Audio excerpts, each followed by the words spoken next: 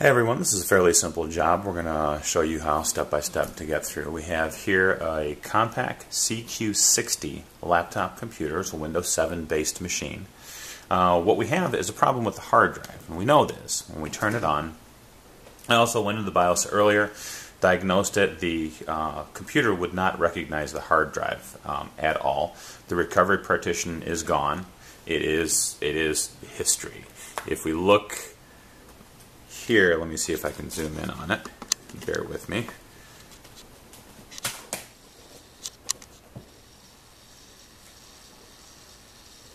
Not sure if this will come out here. But what it's telling us, if I can get it to focus, is no bootable device. Insert boot disk and press any key. And sorry about my focus, but that's where it is. No bootable device. So generally, hard drive gone. It won't go anywhere from there. And again, the BIOS doesn't recognize any functional hard drive in the unit itself. So what we're going to do is remove the hard drive. Once I've done that, I'm going ahead and run the recovery disks on it, which we ordered for the customer. And he'll have a brand new computer pretty much once the updates are done. Updates are what probably takes the longest. I can invest probably a good solid day in doing all the Windows 7 updates for what we have. So we'll come back out of here. I'll cut away for a second and set the camera up and we'll continue on. Alright, so here we have the machine turned off, closed up. What we're going to do is flip it around. And right under here, now I'm going to try to get, well, after we remove the battery, of course, make sure there's no power. You don't want to short anything. Battery's out, unit is unplugged, no strings attached, no power on the battery. What we're going to do, I'm going to see if I can get a close shot on this. It's usually fairly simple where the hard drive lives. Again, if I can get it to focus. Maybe find my finger. Nope. A little too close. So I'll back out just a touch.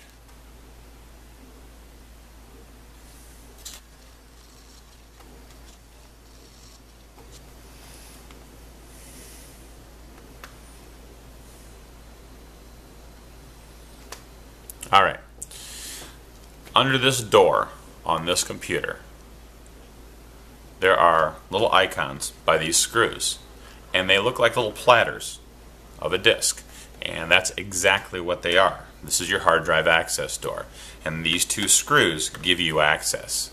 So I'm going to try to get full frame here. Back out just a touch. And to gain access to that, we're going to remove these two screws. So we'll start with the one closest to me. The screw will not come out. You'll hear it click when the threads are no longer engaged on this one. There is a little capture device that holds that screw in there so we don't lose it. So we do appreciate that. Thank you, HP. And on this, they're different on a lot of different computers, but on this particular Compaq, now I have had this hard drive out already, I've done the work, but I wanted to demonstrate how it's done for those of you that have never done it and wanted to try it for yourselves. So, crawling up the leg. So there are a couple little clips on the side here. You want to be careful and release those, and then pull it forward. This particular door, again, has just these little snap clips. They'll pull right out, and then there's little tongues here that slide underneath this, and we put it together. I'll show you how to do that again. So pretty simple to get these off. Other ones can be a little trickier. So upon opening this, one of the first things that I noticed is there does seem to be a little corrosion and staining around in here. So it looks like this machine at some time did take a little bit of water damage. So there's also a little bit The certificate of authenticity is gone. I can't read. It's not really gone, but I can't read anything on it, which leads me to believe that it's very well possible, and we'll see more evidence of that later, of water damage on this machine. I did want to make sure that everything ran fine, so I took another hard drive of mine that I had, a version of Linux on, and ran it on there, and everything seemed to be working fine. The screen, the wireless, everything was running beautifully. So I'm confident that when I was going to replace the hard drive in this, that we would end up with a fully functional, happy computer. So what I'm going to do now is the hard drive itself is enclosed in this bracket. What we want to do is remove this bracket, and to do so there are 3 screws. In some there are 4, some there are 2, some there are 1. This particular one has 3. Now you can see how this little tongue here has room to slide, and there's a gap here and here, which leads me to believe that when I remove the screws, the way to properly remove this is to slide it over. Some machines, you lift this, pull this tab, it comes straight up. Others slide straight over. If you inspect this pretty closely, you should be able to figure out which direction it goes. So what we're going to do is going to remove 3 screws. This one here, and this one that holds the front where the connector is, and this one back here which just stabilizes it and locks it into place. So we'll start here, remove this screw. Be careful not to drop them. They can be sometimes difficult to get if there's a little crevice in there that they fall into. Remove it when it's just about out. I grab it and off it goes. Off to the side. Don't lose your screws. Okay, we've released the 3 screws. What we're going to do now is take the tab, pull back. That's going to disconnect the SATA connectors on the side of the hard drive, which are right here. And I can remove the drive very easily. So now this hard drive, if we compare it to a new drive, what we're going to notice is it's not the same. There's tabs and stuff. Well, this is a little bracket that holds that hard drive in here. So what we'll need to do is remove that bracket. To do so, if we look on the side, we'll see 4 screws, 2 on this side, 2 on this side. So we'll remove those and transfer the bracket to the new drive. So let me move this out of the way momentarily. And we'll remove these screws. Sorry about getting my hands in the way. Try not to do that, but sometimes it is inevitable. Remove, flip it over, take the other 2 screws out.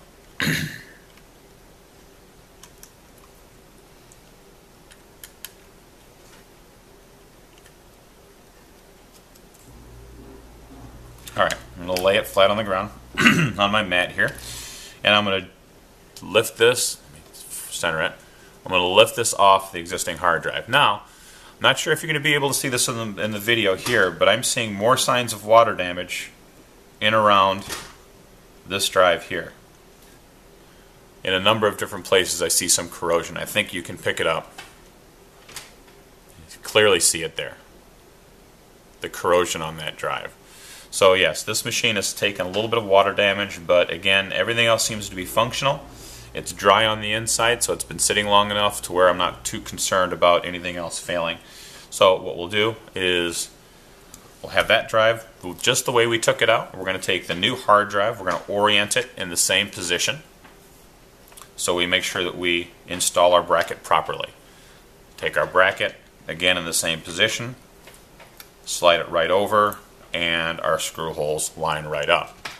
Now, if you were to install it incorrectly, or you get carried around or distracted by kitten crawling up your leg, then if you forget how it's oriented, just remember how it slides back in, so you can look back in the chassis here where the connections are, and if it's upside down,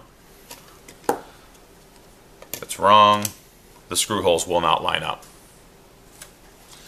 So, more water damage, corrosion inside here. So, we'll make sure that we put it in correctly. So our screw holes line up, just like that. You can see them there. And we're going to replace these 4 screws to to secure it in our little hard drive bracket here.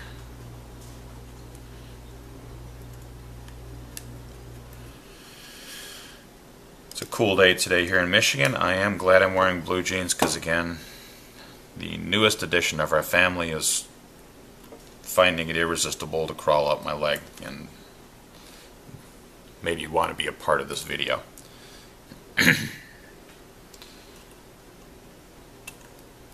So don't over tighten these, just get them in there, get them snug.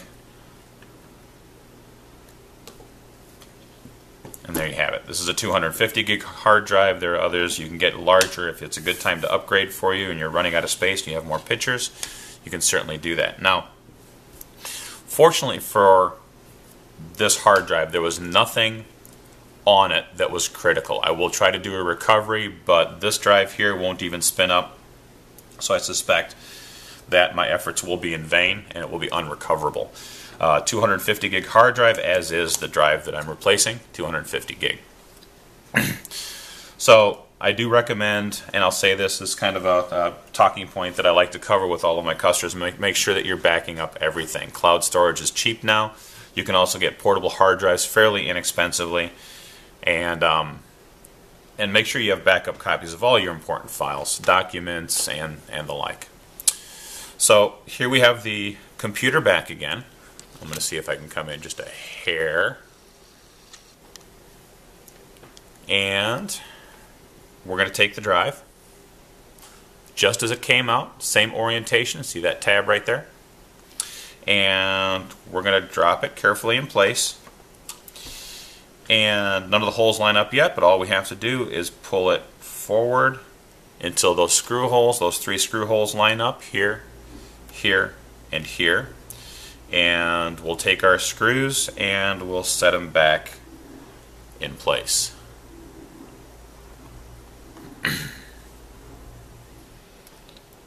All 3 of them. If you're organized and have a clean workspace, this is, again, a fairly simple job. Not a whole lot of screws you need to worry about. Really just the 3 bracket screws and the 4 that hold in the hard drive. But more complex jobs, you want to make sure that you have a clean surface. You don't have anything really interrupting you like I do currently. And you make sure you keep your screws in order and you don't misplace them. All right, just a moment, make an adjustment, cat on the floor. Here's the tray, cover. Again, we're looking at the 2 tabs here that need to slide under here. So what I'll do is I'll start over this way a little bit, slide it in. The ones on the sides just snap into place. And I'm going to turn these 2 screws back in, snapping those in place as they begin to draw down. Making sure everything fits as it should. I want to get this computer back to the customer in perfect condition. And zooming back out a little bit here, get that full screen. And now just replacing the battery. Contacts here slide into the contacts on this side. Difficult to see, I know, but simple. You should be able to replace a battery. We'll snap it back in place. And there. Old hard drive removed. New hard drive living happily in its new home. We're going to flip this over again. I'm going to change my camera position and we'll fire it up and you'll see that it's back to working beautifully again. All right, here we go. Back at it. I'm going to lift the lid of the computer. And battery's in there, it's charged. I made sure it was charged before we started. Power the machine back up, and I'll probably speed this part of the video up just a little bit so you don't have to watch the whole boot sequence. The BIOS splash screen, and Windows is loading. Now, you do have a couple options. If you don't have the recovery disks or didn't make the recovery disk when you bought the machine, well, if you're watching this video, it's probably too late. But make sure that when you buy a new computer, you do heed the messages and the prompts and you make your recovery disks. and you're prepared for such an emergency and do proper backups when you need to. If you don't have the recovery discs, most manufacturers offer those for a price. I think I paid $12 or $13 for the discs for the customer on this. Don't quote me on that. I've got my thing somewhere else. Maybe a little bit more with shipping. So, or the third option, or you can purchase, just a moment, let me log in here. You can purchase a new copy of Windows and load it from scratch. Either, well, you would be doing it in Windows 8 on this machine. It came originally with 7. Or, for free, you can download one of the many versions, or what they call distributions, of Linux. And there are versions of Linux that are very much like Windows. Feel free to shoot me questions and comments if you have any questions on that, or visit my website at trdata.com. Again, link. watch the end of the video. There'll be a link to that. Linux is free open source software. You don't have to pay for it. You download what's called an ISO, which is a disk image file, and you create a disk from it. You can have a friend do that, and load it onto your computer. Put it in your DVD drive and restart the machine. Otherwise, if you have the recovery disk, do the same thing. Disk number 1 in the DVD drive. Restart the machine, and just follow the prompts. It takes a little while, and again, this still has the factory Norton on it, as it did when it was brand new. I don't know if you can read that there, but Norton 2010. We're going to close that and not worry about it. I will do the uninstall and clean it up, get rid of some of the erroneous stuff that's loading for the customer here. I tend to go a few extra steps and make sure the machine is better than it was when it was new. So that concludes this. Again, a fairly straightforward job. If you're in the area in western Michigan here, I'm happy to do it for you, or happy to guide you through it if you need that as well. So good luck, have fun, be careful. If you cause any damage to the computer, if it's still under warranty, you'll avoid the warranty. Generally, though, if you're watching this video, your warranty is over. You're dealing with an older machine that the hard drive has just failed on or taken some damage. So warranty isn't an issue. But please be cautious and do this job at your own risk. But it's, again, there's not usually a whole lot of risk to it. It's a pretty simple, straightforward job. One thing I want to touch on as well, what I've done for this and what I generally do for clients, because security, I'll set up an administrator account with a password, something generally very simple, and then set user accounts up and encourage the customer to use those user accounts. That way, if something were to come into the computer, a virus or something, Windows will automatically prompt for administrator password if any changes are made to the system. Not 100% foolproof, but certainly is another level of security, another step that you can take to help secure your system. Do not use the administrator account. Just use your user accounts.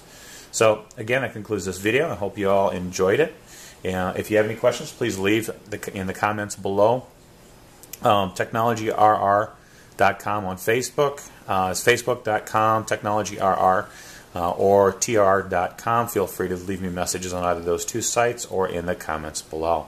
Thank you very much, and enjoy your day. Happy computing.